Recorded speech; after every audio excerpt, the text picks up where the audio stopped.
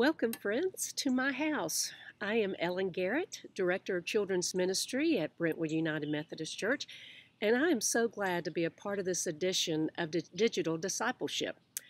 I'm sitting on my deck, enjoying the goodness of God around me, feeling it as well as hearing it through the birds. A wonderful time to enjoy this goodness of God, because my prayer today is asking God to fill each one of us with His goodness, which is one of the fruits of the Spirit that Pastor Davis talked about last Sunday. I do hope that you were able to experience our worship service Sunday, because we really are in a time where we need this goodness. It's hard to be good without God. The source of goodness comes from the Holy Spirit. And goodness is an action. It's not something we do only for the sake of being virtuous.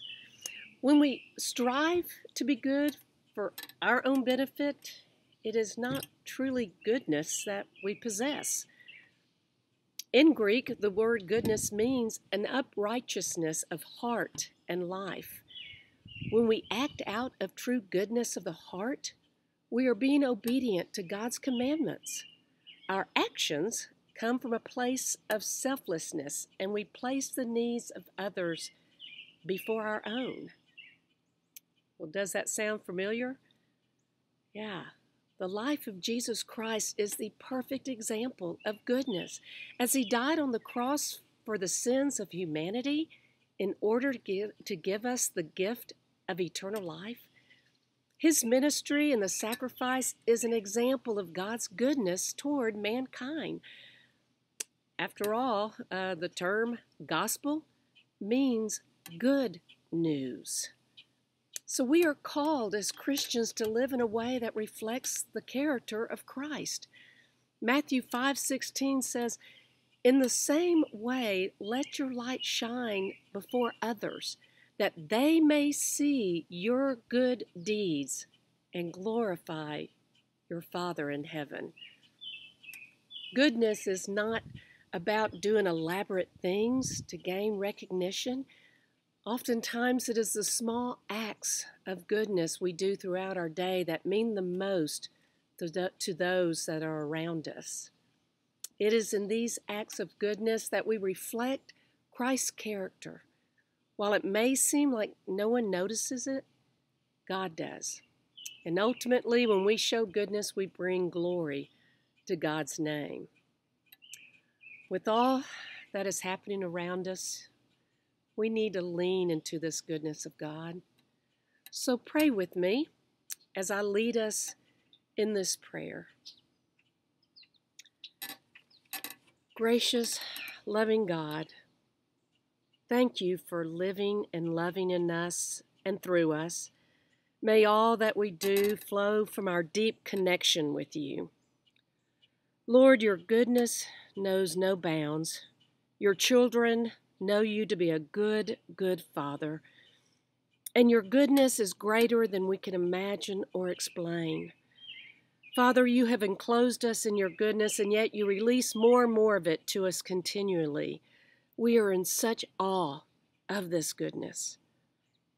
So, Father, we pray that you will help us lean into this goodness. So, Father, may it follow us through acts and attitudes of generosity, mercy, and kindness. Father, continue to bestow your grace on us today as we manifest your goodness in the world.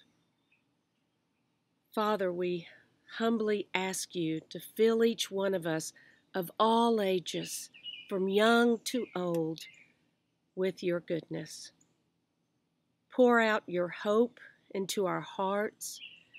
Revive us with showers of love and bathe us in your grace. Knowing, Father, you are hearing us better than we are speaking, we offer these prayers in all the holy names of God. Amen.